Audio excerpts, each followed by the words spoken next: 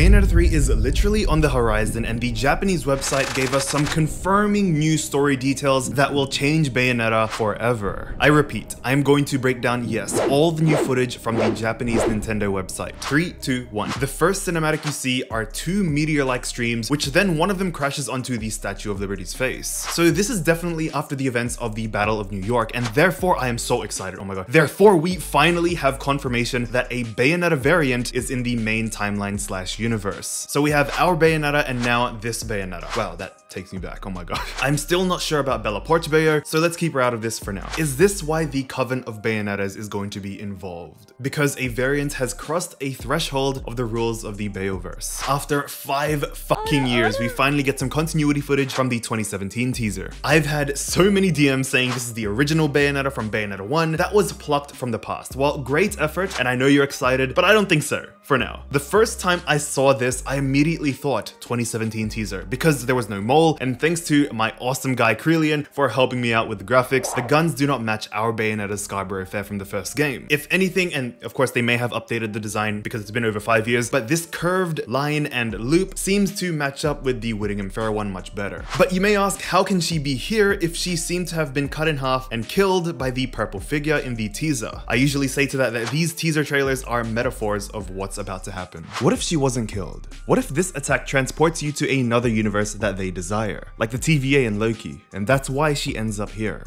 In the darkness, where all civilizations have been destroyed and all humankind has been wiped out, you will face an unknown enemy, neither an angel or demon. Bayonetta, who has survived this fierce battle, was completely exhausted and covered in wounds, fires a bullet containing humanity's last hope. Wow, they're chucking a Nier Automata with this. Okay, so just to visualize it easier, think of the Whittingham Fair Bayonetta from another pocket universe, and somehow is in our one now. But she is confirmed to be from a universe where civilization is gone, which sounds kind of familiar to the end chapter that we've all been confused about ever since Bayonetta 2. That universe was confirmed by Kamiya to be a parallel universe as well. Keep these two things in mind because I promise you this is going to be a really cool pocket theory. I promise you it's worth it. Additionally, assuming this scene is a pocket universe or another universe which was on the brink of collapse, I theorize this confirms the purple figure to be Boulder, or more accurately a Lopter variant of her universe, which ended up winning in their version of the fight. To put it into perspective, in our universe we ended up winning against Bolter, but in the Whittingham Fair Bayonetta's one, she didn't, and this Bolter variant is much more unforgiving and has a new different form. I theorize that this green meteor that lands a few blocks away are the following possibilities from least probable to most probable. 1, it's her timeline's Jean, because of that recurring motif that Cereza and Jean always fought together in times of final battles. And 2, remember I told you to keep the end chapter in mind, that other Cereza or Bayonetta from the end chapter, because her parallel universe was also on the brink of extinction. And here is where it possibly gets much more interesting. This could set up the perfect shonen moment where all 3 outfits and therefore variants of Bayonetta are in one universe, and that sounds kind of familiar. We have our Bayonetta, the witch with no memories.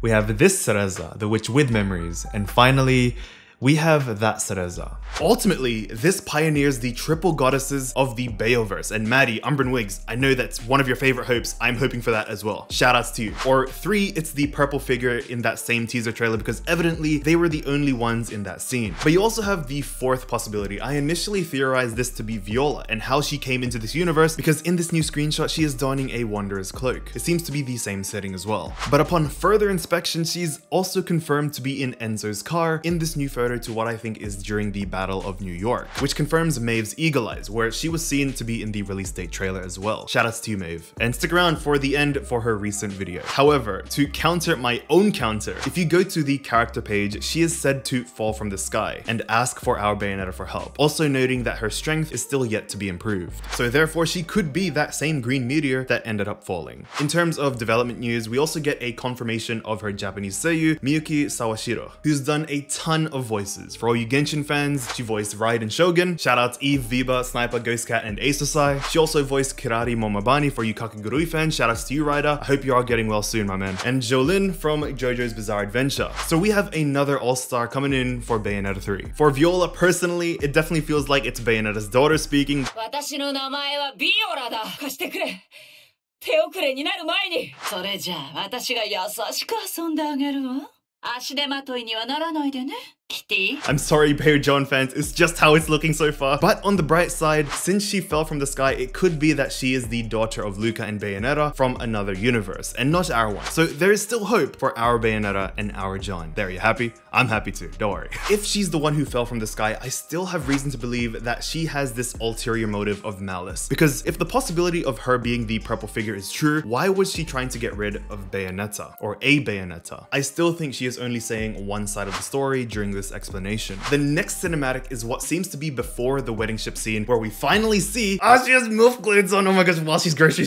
But this also made me fangirl because we finally have Mari Shimazaki's drawing from the Bayonetta 1 art book as a canon outfit. And I swear, we better be able to don this outfit in the game. Skyscrapers rise under the blue sky, and the city is filled with the same liveliness of people as usual. There was a woman walking in the crowd, attracting the attention of those around her. Her name is Bayonetta. A girl's voice reaches her head. Lend me your strength before it's too late. Wait. That sounds familiar. I believe our Bayonetta will sense some sort of calling from that second timeline. She'd hear the little one's voice.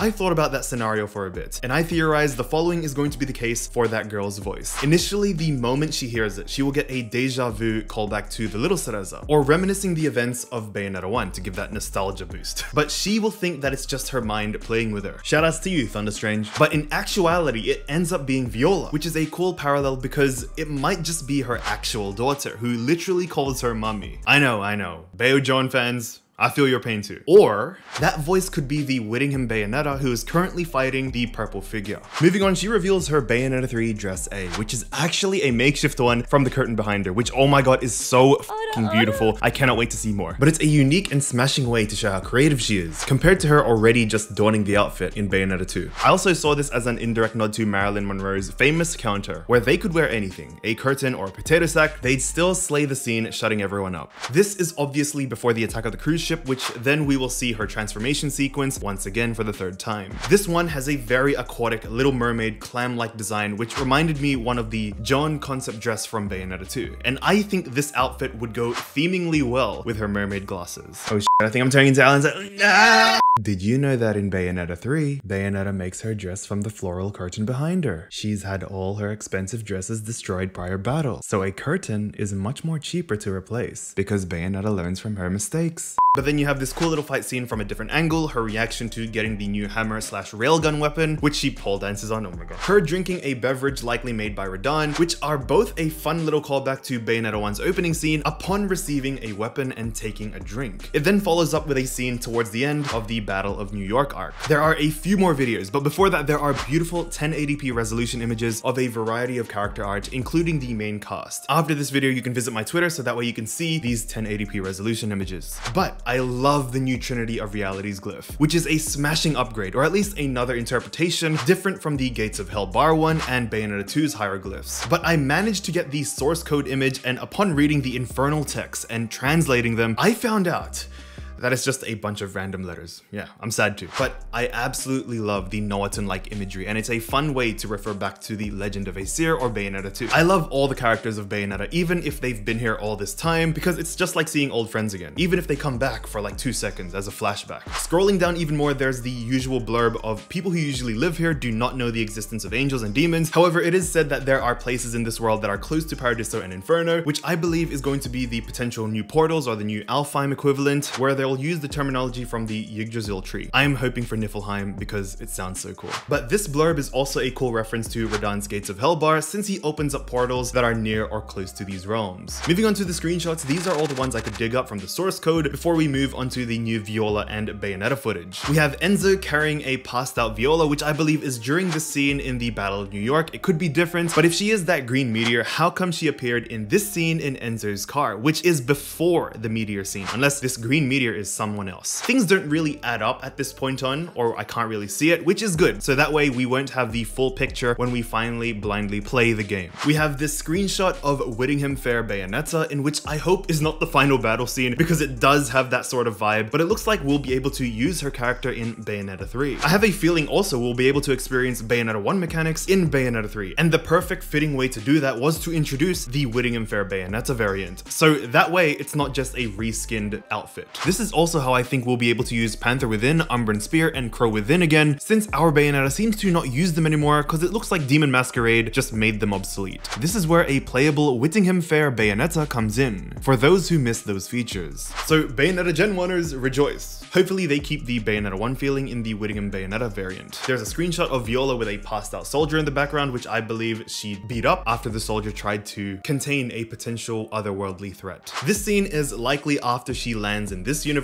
if she is that green meteor, and this Wanderer cloak, I love it, could literally confirm her being the purple figure, holy shit, because the purple figure has a flowing coat as well. But you see these Elsa looking like icicles, which I feel are just a part of her aesthetic and magic, or maybe someone has her under a sort of glyph or sealed magic. Not me thinking it's adult Loki sensing a disturbance in the force of chaos, because he is now potentially guarding chaos. But yeah, wishful thinking. Next up, we have 2 more prologue shots of her, and oh my gosh, I can't take it. Another shot of our Bayonetta in Enzo's car. This medieval scene, which I believe is in China during their Asia arc, and possibly before they meet BellaPoarch Bayo, judging by the dragon bell and the architecture. Another shot of the wedding before the attack, but everyone let me know who you think is getting married during the scene in the comments below. Why is Bayonetta at this wedding? The funnier, the better. Maybe she is there undercover for potential enemy attacks, and they end up being homunculi. There's another angle of those homunculi ships, which is likely during Viola's explanation of the homunculi in general. This beautiful underbelly shot of a building, likely the same one from the gameplay trailer, but this is definitely a nod to Platinum Games' building in real life Osaka, which you can even Google map. But that's cool how they referenced it in Bayonetta 3. You have another shot of the New York cityscape, judging by the yellow taxis, in much better shape as they've probably recovered after the events of Bayonetta 2's city attack. And a gameplay screenshot with these awesome terracotta warrior-like statues outside the Chinese temple, likely before the train and BellaPoarch Bayo comes in. It'd be awesome to see if these warriors were China's or Asia's equivalent of Lumen Sages, or they have their own magical art. Avatar fans, Crazy Gal the Infinite Avatar, I'm looking at you. But you then have this awesome cinematic of more angles of Viola explaining at least her side of the story to Team Bayonetta at Radahn's Gates of Hellbar. I really hope Radahn can see through her potential bullshit and ends up saying that he knew all along to Bayonetta towards the end, but didn't interfere because it was none of his concern.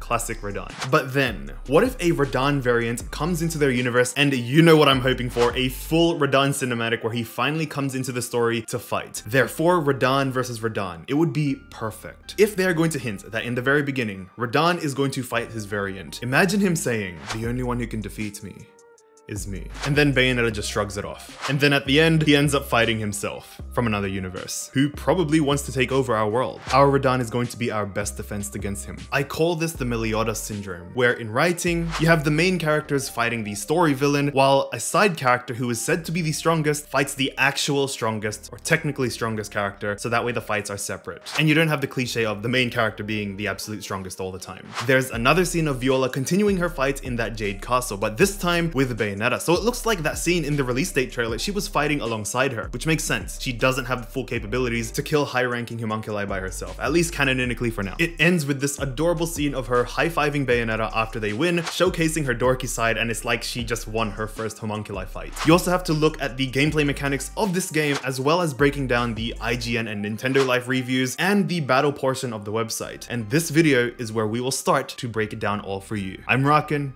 and never get disheartened.